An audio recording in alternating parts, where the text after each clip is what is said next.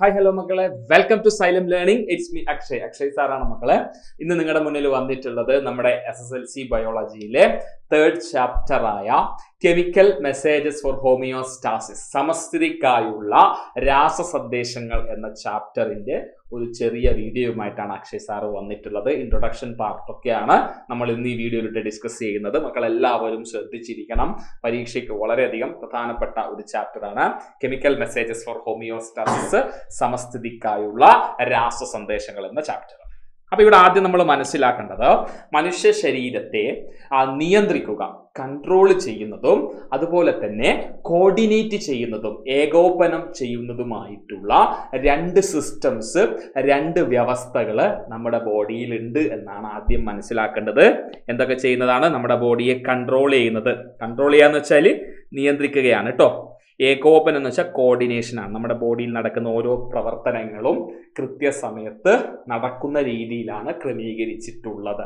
That is called coordination. So control and coordination in our body is performed by two different systems. രണ്ട് വ്യവസ്ഥകളാണ് നമ്മുടെ ശരീരത്തെ നിയന്ത്രിക്കുന്നതും ഏകോപിപ്പിക്കുന്നത്. എത്ര വ്യവസ്ഥകളാണ്? രണ്ടെണ്ണം. അതിൽ ഒന്നാമത്തത് നെർവസ് സിസ്റ്റം ആണ്, നാഡീ വ്യവസ്ഥ എന്ന് പറയും. രണ്ടാമത്തത് എൻഡോക്രൈൻ സിസ്റ്റം അഥവാ അന്തസ്രാവി വ്യവസ്ഥയാണ്. അപ്പൊ രണ്ട് സിസ്റ്റംസ്, രണ്ട് വ്യവസ്ഥകളാണ് നിയന്ത്രണവും ഏകോപനവും കൈകാര്യം ചെയ്യുന്നതെന്ന് നമുക്ക് മനസ്സിലായി.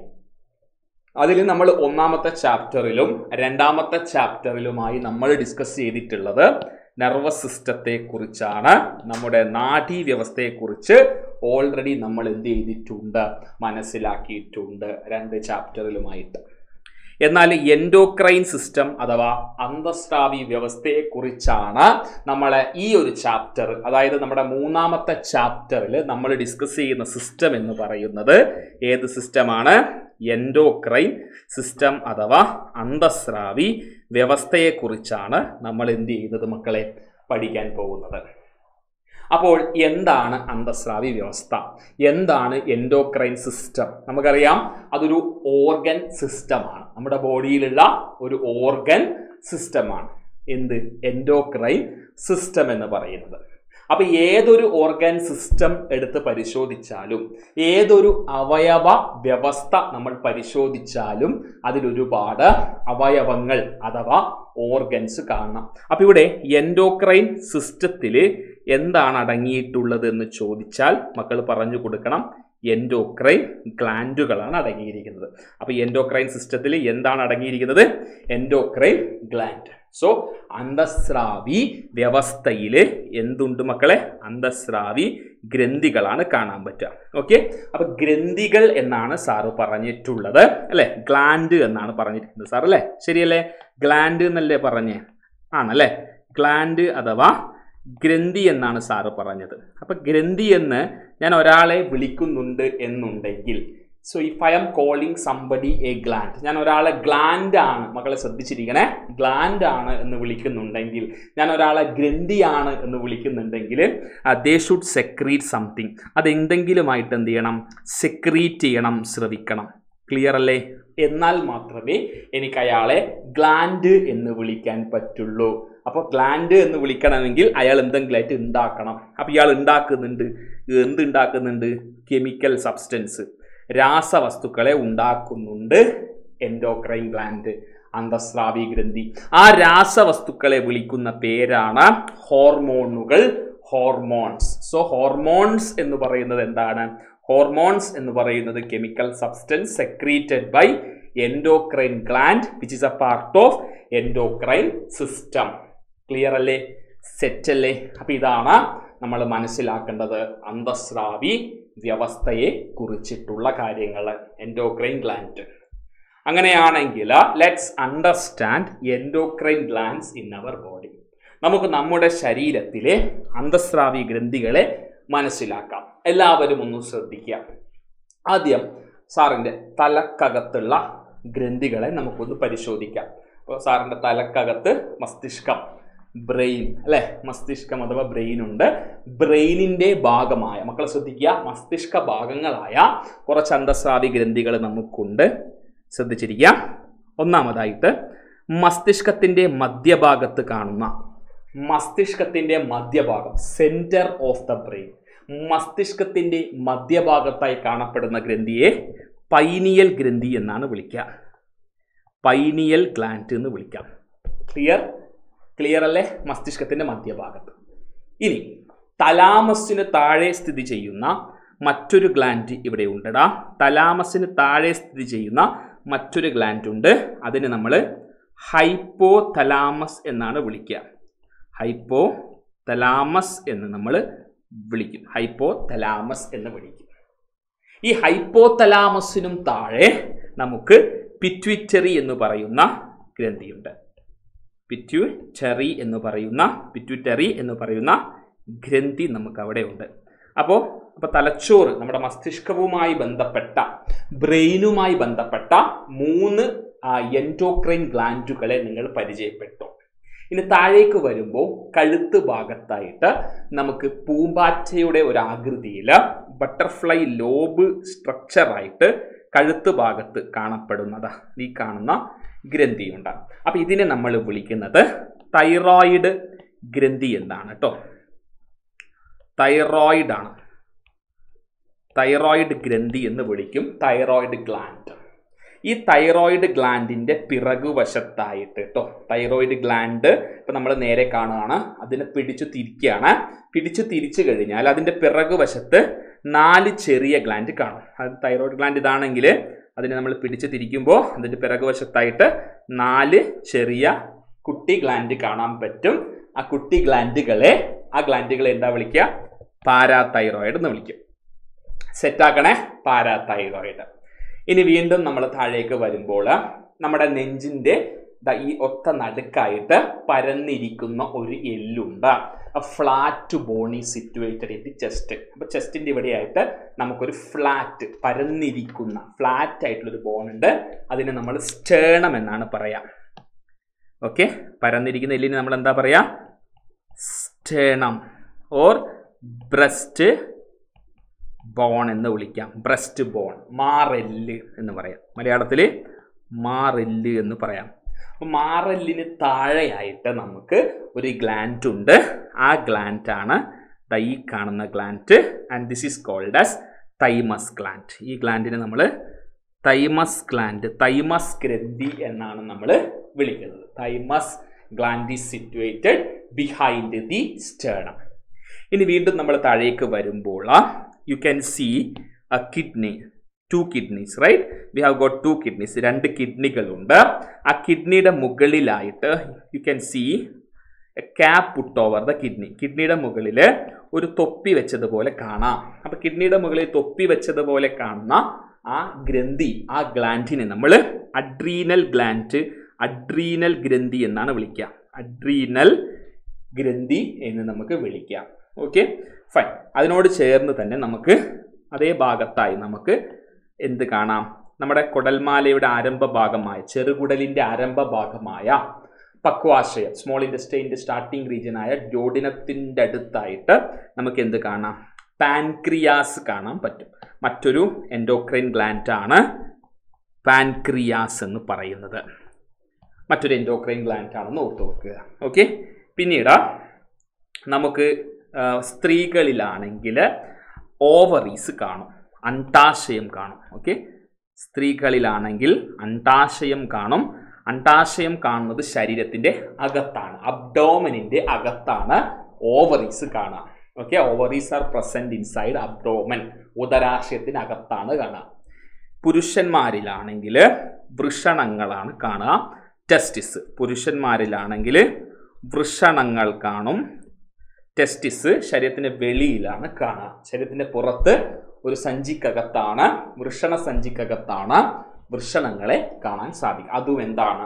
അന്തസ്രാവി ഗ്രന്ഥിയാണെന്ന് ഓർത്തു വെക്കുക, എൻഡോക്രൈൻ ഗ്ലാൻഡ്സ്. സോ നമ്മളിവിടെ 10 എൻഡോക്രൈൻ ഗ്ലാൻഡുകളെ പരിശോധിച്ചു. 1, 2, 3, 4, 5, 6, 7, 8, 9, 10. 10ഓളം എൻഡോക്രൈൻ ഗ്ലാൻഡുകൾ 10ലധികം ഹോർമോണുകളെ നിർമ്മിക്കുന്നു.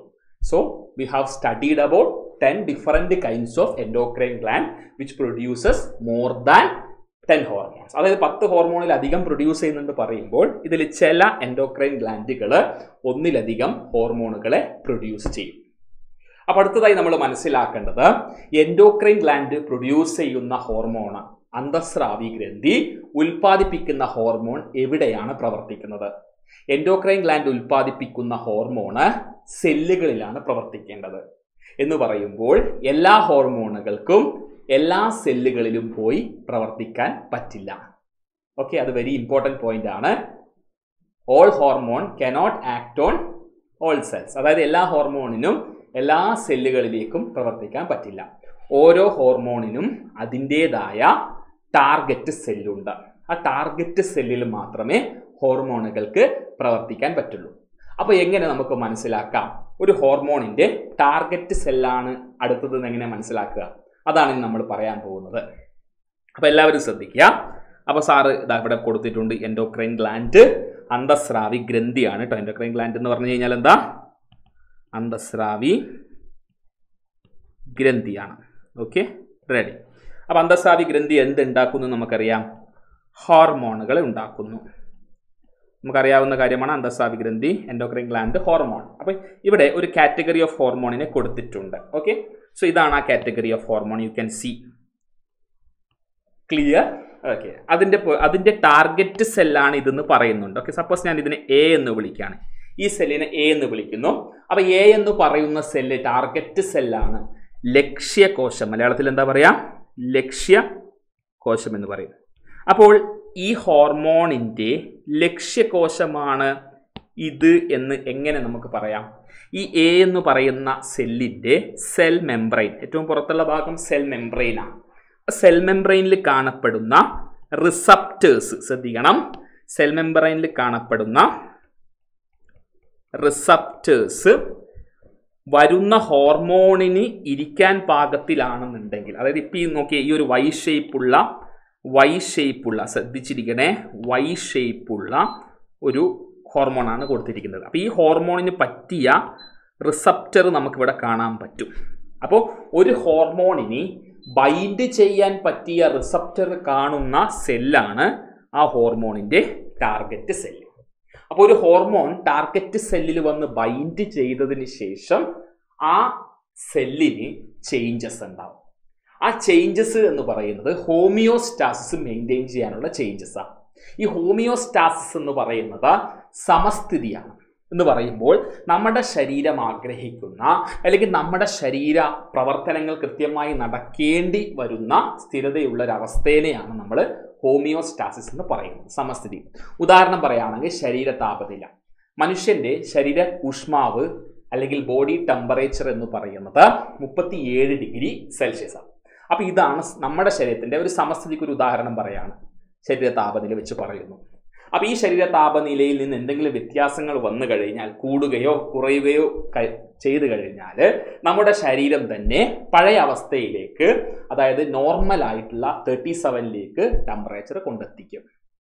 ഇത് ഇമ്പോർട്ടൻ്റ് ആയിട്ടുള്ള ഒരു പോയിന്റാണ്. ഓക്കെ, ഇനി ഫ്രീക്വൻ്റ്ലി ആസ്ക്ഡ് ക്വസ്റ്റ്യൻ ആണ് നമ്മൾ പറയാൻ പോകുന്നത്. സ്ഥിരമായി പരീക്ഷയ്ക്ക് ചോദിക്കുന്ന ഒരു ചോദ്യമാണ് സാറിന് പരിചയപ്പെടുത്താനുള്ളത്. ഇവിടെ അന്തസ്രാവി ഗ്രന്ഥികളിൽ നിന്ന് ഹോർമോണുകൾ ഉണ്ടാവുന്നു എന്ന് നമുക്കറിയാം. ആ ഹോർമോണുകൾ ടാർഗറ്റ് സെല്ലിലേക്ക് പോകുന്നുമുണ്ട്. അതാണ് നമ്മൾ പറഞ്ഞത് അല്ലേ, ഹോർമോണുകളെ ഉണ്ടാക്കി, എൻഡോക്രൈൻ ഗ്ലാൻഡ് ഹോർമോണുകളെ ഉണ്ടാക്കി ആ ഹോർമോൺ ടാർഗറ്റ് സെല്ലിലേക്ക് പോകേണ്ടതുണ്ട്. അപ്പോൾ ടാർഗറ്റ് സെല്ലിലേക്ക് ഈ ഹോർമോണുകളെ കൊണ്ടുപോകാനായിട്ട് എൻഡോക്രൈൻ ഗ്ലാൻഡിന് എന്തില്ല? ഡക്റ്റുകളൊന്നുമില്ല. ഒന്ന് ശ്രദ്ധിക്കുക. അപ്പോൾ ഇത് നമ്മുടെ എൻഡോക്രൈൻ ഗ്ലാൻഡ് ആണെന്ന് വിചാരിക്കുക, എൻഡോക്രൈൻ ഗ്ലാൻഡ്. അപ്പോൾ ഈ എൻഡോക്രൈൻ ഗ്ലാൻഡ് ഉൽപ്പാദിപ്പിച്ച ഹോർമോണുകളാണ് ഇതെന്ന് വിചാരിക്കാം. ആ ഹോർമോണിന് വരേണ്ട ലക്ഷ്യകോശം അഥവാ ടാർഗറ്റ് സെല്ലാണ് ഇതെന്ന് വിചാരിക്കാം.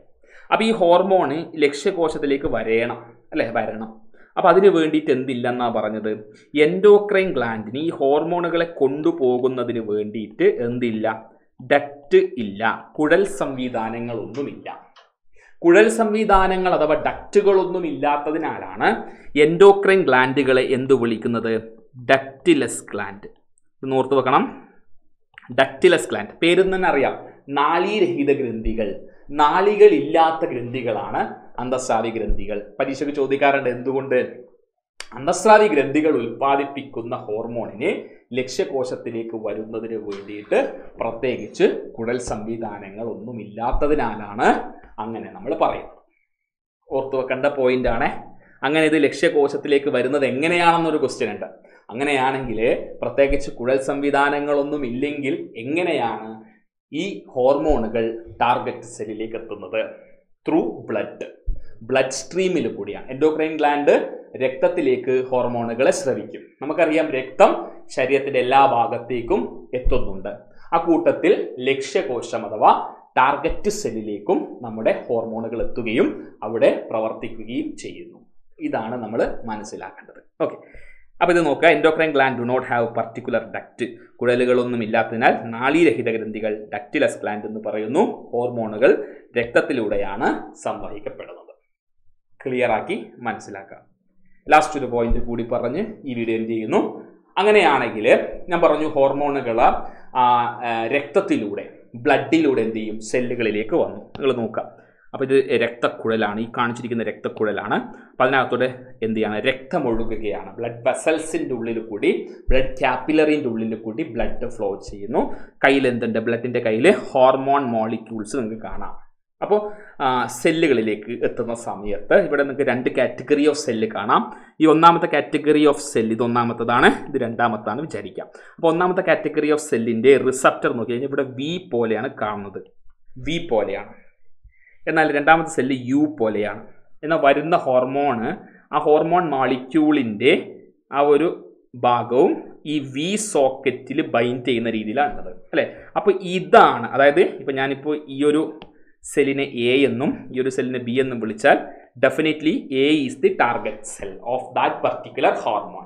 ആ ഹോർമോണിൻ്റെ ലക്ഷ്യകോശം എ ആണെന്ന് പറയാം. കാരണം ഈ ഹോർമോണിന് ഇരിക്കാൻ പാകത്തിലുള്ള സീറ്റ് ഇവിടെയുണ്ട്, ഈ സെല്ലിലാണ് ഉള്ളത്. അതുകൊണ്ട് അത് ടാർഗറ്റ് സെല്ല. അങ്ങനെ ഹോർമോണ് റിസപ്റ്ററിൽ ബൈൻഡ് ചെയ്താൽ ഇതിന് നമ്മൾ എന്താ പറയാം? റിസപ്റ്റർ എന്നല്ലേ പറയാം. ആണ്. അപ്പോൾ ഹോർമോൺ റിസപ്റ്ററിൽ ബൈൻഡ് ചെയ്താൽ ഒരു കോംപ്ലക്സ് ഫോം ചെയ്യും. And that complex is hormone receptor complex. ഇത് ഓർത്തു വെക്കുക. ഹോർമോൺ ഗ്രാഹി സംയുക്തം രൂപപ്പെടുന്നു എന്ന പോയിന്റ് ഓർത്തു വെക്കുക. അപ്പോൾ നമ്മൾ ഇന്ന് ഡിസ്കസ് ചെയ്ത ഭാഗങ്ങളിൽ നിന്ന് ചോദ്യം വരാനുള്ള സാധ്യത വളരെ കൂടുതലാണ്. മറ്റൊരു വീഡിയോയുമായിട്ട് നമുക്ക് വീണ്ടും കാണാം. അതുവരേക്കും ബൈ.